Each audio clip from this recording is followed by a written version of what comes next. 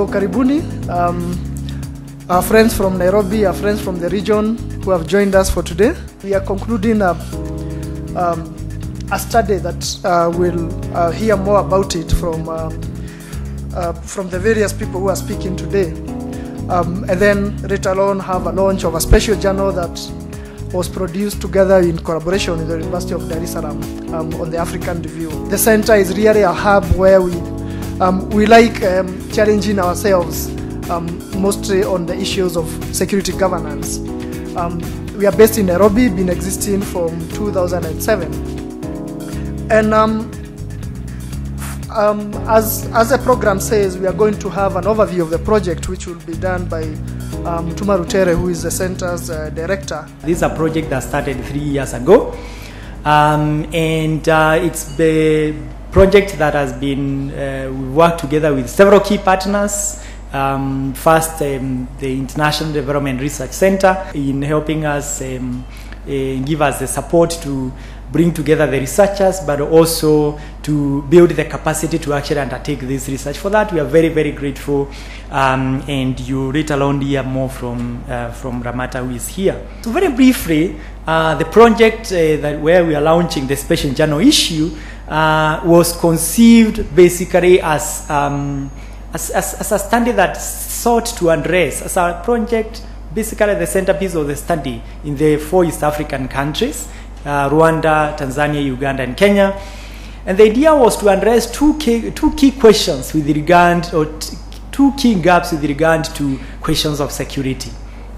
The first major gap that this study and project sought to address was what we recognized as a research gap and a scholarly gap that tended to look at security only from the perspective of security institutions, and in that regard, state security institutions. So most of the research tended to look at police, military, and tended to see any research problem linked to security as one that requiring thinking more on how to strengthen or improve these institutions. The second gap that this study wanted to address had to do with policy. It sought to look at, to inform policy discussions that again tended to say, when you look at poor urban neighborhoods, which is what we were studying, the gap that existed was the absence of police, and therefore we needed to deploy more police. The other innovation that guided this study was the recognition that a lot of the studies on security and conversations about security tended to be largely about top and what the leadership is doing, what the state is doing, and very rarely did these studies actually look at very local governance.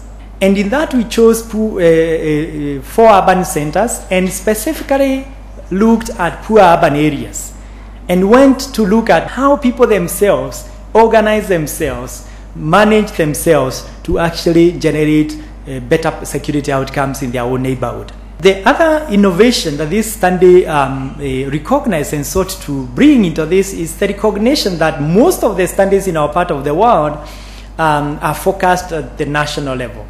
Indeed, when you look at most of the studies that looks at conflict from a cross-regional perspective, from a continental perspective, they are largely done by scholars and researchers from the West. So the rest of the African scholars largely only focus on what is happening in their own countries. But we are saying if we are going to start generating knowledge that is located in the global south, it's very important that we design and undertake studies that actually cross the boundaries. One of the very interesting findings that have emerged from all these 4 studies in all these 4 countries, in the 4 sites in poor urban areas, is that there is a space for community organizing in all the 4 countries. The other finding, the other cross-cutting finding that emerges from this study is that contrary to some of the beliefs, the state is not absent. The state might not be there in the way that the state is expected, but nevertheless, the state is always there in the form of a certain form of as an ultimate guarantor of security to the community. The other finding that emerges from this is that in all the 4 places, we found that people's view of security is quite similar to that of the public police or the police when it comes to the forms of surveillance. In all the places, people invest in certain forms of surveillance. So people hire young people to patrol in all the 4 countries that we studied, and they want a certain presence. It is also a psychological way of making themselves feel secure that we have actually an extra eye that is watching. So surveillance technologies, surveillance approaches seems to be quite common even where people actually are organizing their own security. The other finding that has emerged from the study is that these security forms of this organizing for security are not just about security. In some of the places, we've seen these forms of organizing starting to think about livelihoods. We recognize these young people are getting into crimes, and why are they getting into crimes? There's a problem with the livelihoods, and therefore are beginning to think that beyond securing the neighborhood, there's need for a kind of investment in improving the community itself if you have to address security concerns. The other issue arising out of all this is that this is actually not these areas are not actually destitute areas. In all these places, people have capacities, people have financial resources, people have information, people have knowledge on actually what can be done better to improve their own community. So in all the 4 cases, we found that they don't need charity in these places. They don't need sympathy in these places. What they need is an understanding of what capacities they have and the need for policymakers and researchers to actually build on those existing capacities in those particular areas. IDRC, the International Development Research Center of Canada, is public institution. It's a crown institution, which is a kind of autonomous institution, but funded by the government of Canada, and is one of the key pillars of the Canada development aid. The specificity of IDRC is really to support research for development. So as such, we really work with researchers in the global south to help them find solutions for their development challenges. That is why I think it's very, we were very pleased to collaborate with CHRIPS in this project. I think it's very important also to note the focus on cities is urban settings is very important in this continent, which is really growing fast. The cities are growing very fast with so many challenges, and security is one of the key challenges. So it's very important for us to understand how can we make sure that citizens are feel safe and also are safe. So I think for that it was for us a great pleasure to fund this research, and we think it will help to suggest some actionable solution to the security issues in the region, but not only the region, in the continent. The way IDRC work, we really select projects that have the potential to be, to have impact at scale. The other thing that also IDRC is very happy to get involved in, and I think the project have demonstrated, is to really support researchers. And you mentioned in your note that our continent, it's not in this region, but our continent, the voice of our continent is very low with regard to sound research.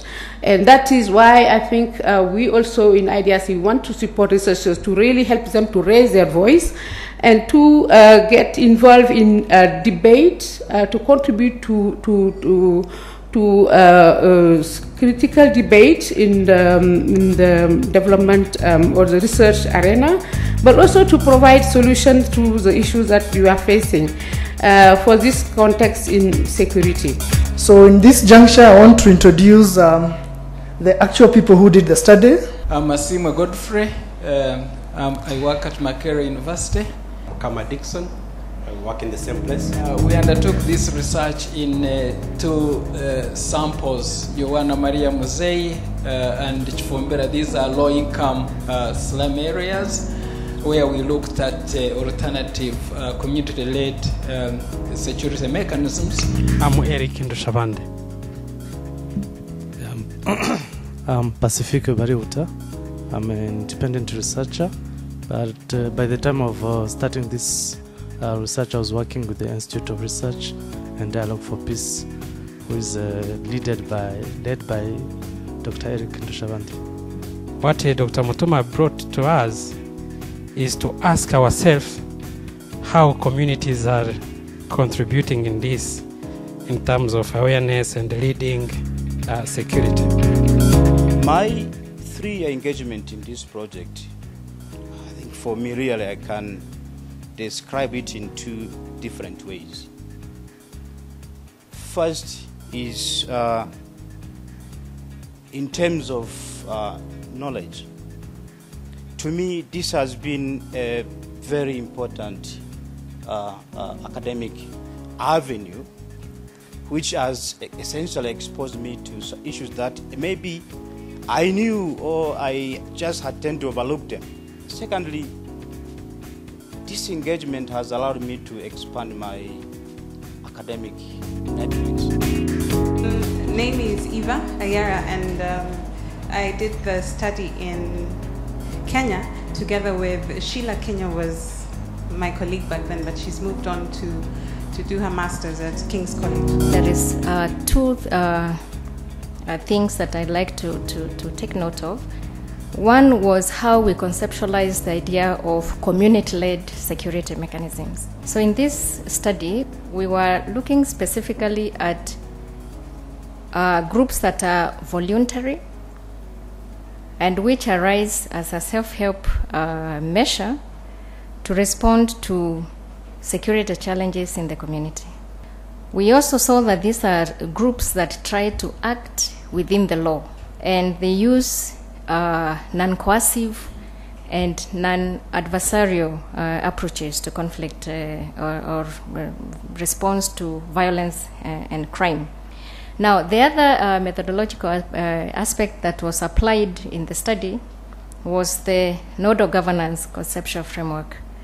And the nodal governance looks at the various actors and networks that are involved in a particular theme. And in this area, in this regard, we are looking at security and looking at how the various actors are existing differently but are networked. This, the African Review, is a journal published by the Department of Political Science and Public Administration of the University of Dar es Salaam.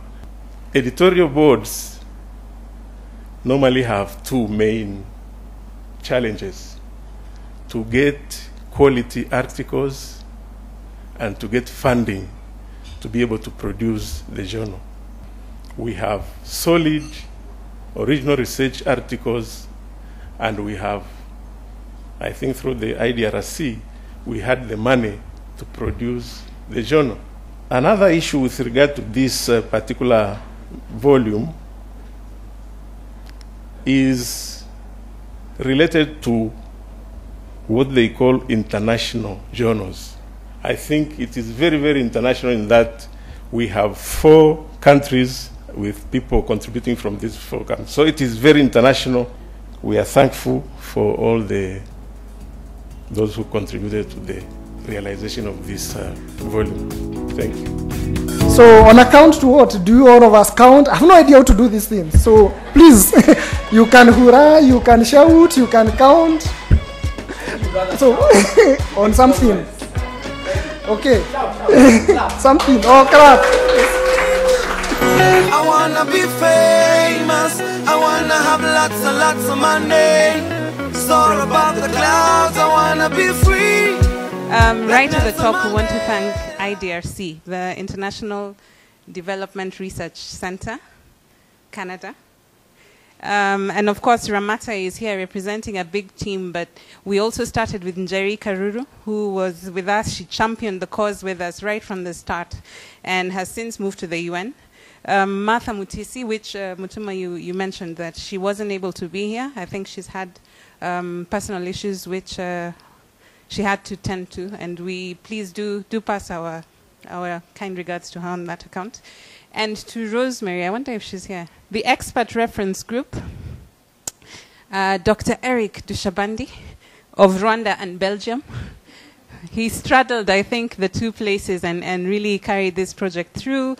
And even in terms of what you did within Rwanda as we went through, you know, getting it to people to review as we started and right through to the end. And Professor Mohammed Bakari. William, we are counting on you to take our deepest thanks back to him.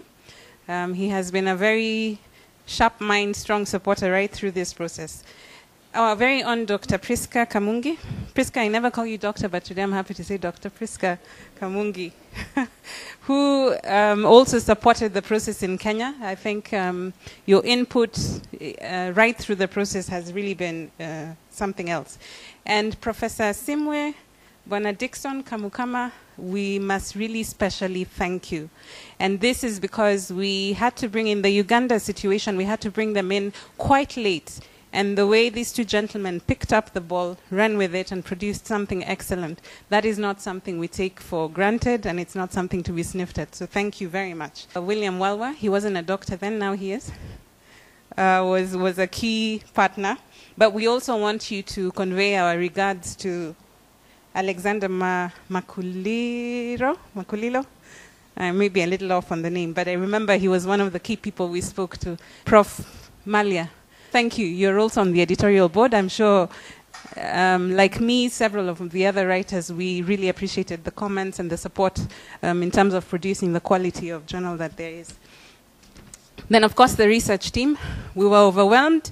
We slaved at it. We suffered. But here we are standing, Pacific, from the Rwanda team. Thank you very much, Pacific. And convey your thanks. Please remember to thank all the people who supported you in getting the work going on the ground. Oh, I thank myself and Sheila. Sheila was a young, she was a junior fellow at CHRIPS, and we'd carried the work out, the data collection on the ground, and it was quite intense. And I particularly want to acknowledge Kaka. I don't think he came. Isaac was the young man who, he was sort of like an opinion leader. And of course, Kamau. And then, of course, the CHRIPS team. Thank you very much.